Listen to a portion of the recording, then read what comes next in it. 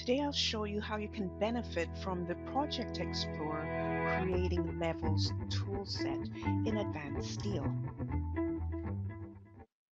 So I've created a reference model and I'm going to be going back and forth. There's a lot going on, so I want to go to the quick views and select the elements I don't want and selected objects off, jumping back up to the selection filters. I want to turn off those joint boxes, select the quick views, and the boxes are turned off.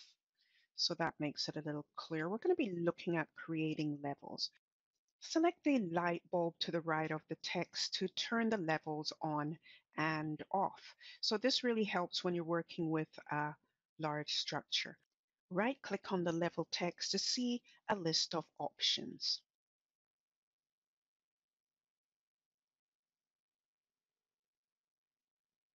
You can mark elements that are attached to that particular level.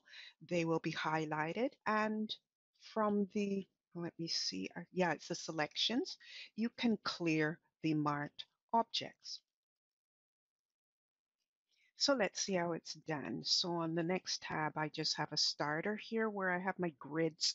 So we're going to create level above. That's the third icon in. And you can name the level. I'm going to put it at level 0 and select OK.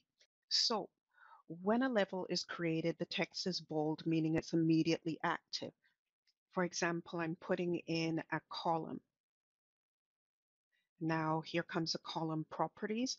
Let's look at the naming tab and you can see the structure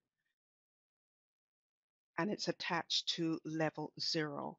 So from my quick views, let's turn everything on so you can see the level symbols and icon. You can see the level box.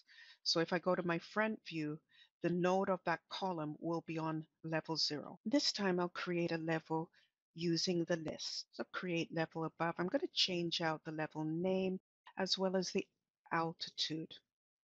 Now, if I zoom in, you're going to see this red text, and it's the height of the level which is referenced in the model views, which will automatically be displayed on your GA elevation drawings.